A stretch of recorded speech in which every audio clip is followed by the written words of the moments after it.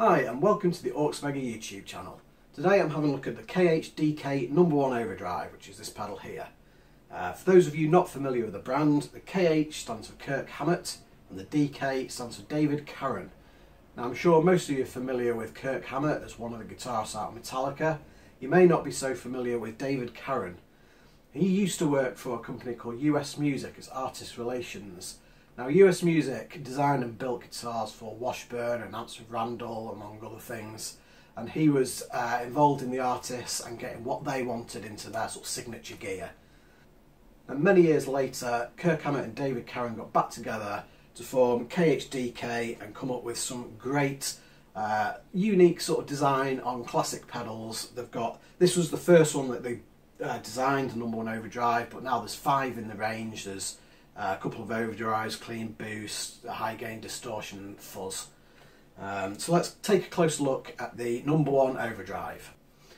This pedal is a take on a sort of classic overdrive, but it covers quite a wide range of styles, from anywhere from sort of a boost through to blues to hard rock and right up to metal. It's quite an easy pedal to understand. You've got 4 controls: gain, volume, bass and treble. And then in the middle you've got a high and low switch for the amount of gain, so you've got low gain or high gain. But one of the most unique features of this pedal is that it's got 2 gain stages. The first one is controlled by this gain control, and the second one is shared with the bass control. Now you might think that's a bit strange, but it actually works really well, because as you turn the bass up, the gain turns up as well, and it gets quite hairy at the sort of the top end. But because you're turning up the bass as well, it sort of tightens everything and doesn't get too fizzy or flabby. Sounds amazing. So we're going to have a quick run through of some of the sounds that this pedal can create. I'm going through the Laney Cub 12R. I've got a blue Encore 100i mic, and I'm using my Jackson Dinky. Okay, so here's your clean tone.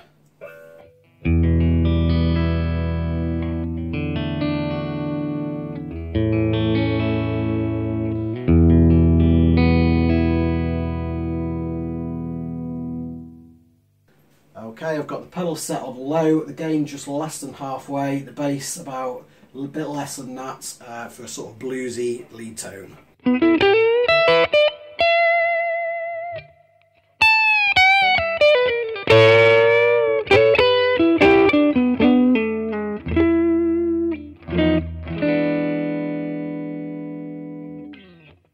Still on the low gain switch, but the gain's cranked a little bit higher.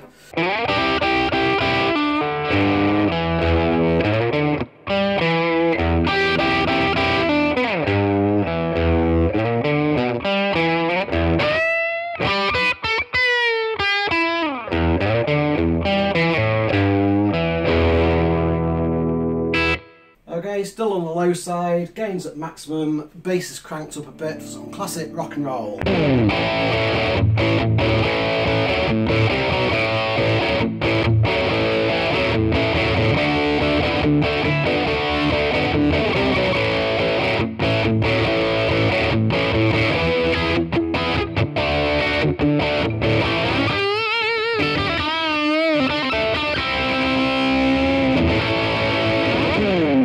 Okay, this time I've cranked the amp up a little bit, so I'm fairly distorted on the amp, and I'm just going to use the KHDK to smooth it out and give me a little bit more grunt. Okay, this is with the pedal off.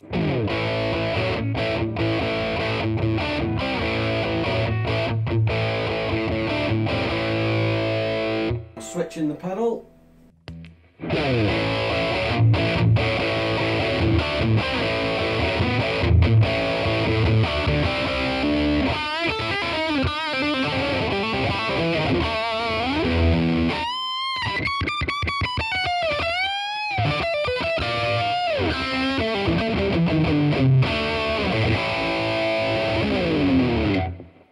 Okay, so I've switched over to the high gain sort of setting. Gain's at halfway, backed off the bass and treble a bit, so it's sort of bluesy again, but with a bit more sustain.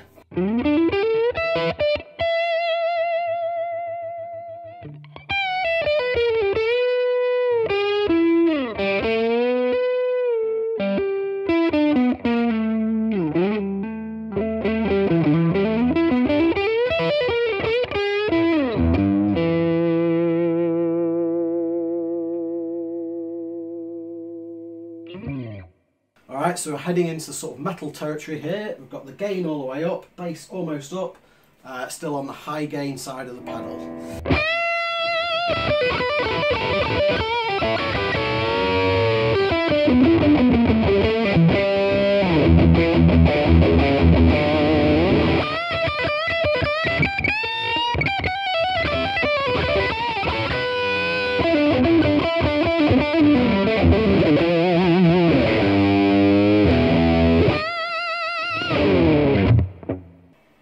Okay, we're cranked up now on bass and gain on high gain setting. This is a little take on a riff from Kirk's old band.